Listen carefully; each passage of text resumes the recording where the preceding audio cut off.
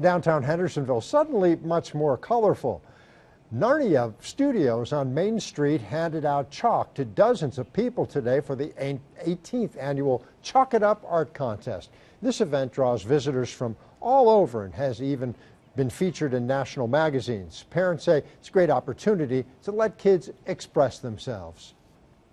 I think this is a good outlet because they usually are drawing on paper or painting, but they haven't really done any sidewalk art, and this is a different outlet to be creative. Judges handed out prizes to some of the artists. If you want to take a look at all this, make sure you get over there before the next rain.